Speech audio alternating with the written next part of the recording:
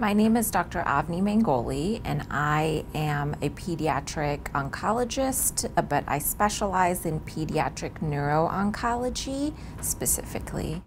I see kids with various brain tumors in the brain and spinal cord, anywhere from infancy all the way through adulthood.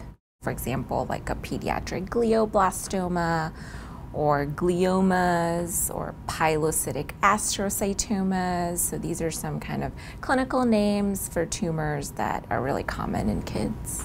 There are a lot of oncologists in the country and in the state, but when you go to find a place that has clinical trial options, that has new therapies to offer for something like pediatric neuro-oncology or children with brain tumors and spinal cords, it's really important that you go to a facility that has excellent surgical care, oncology care, social work, nurse coordination, and Duke is one of those facilities, which is why I chose to work here, and I'm really proud of that.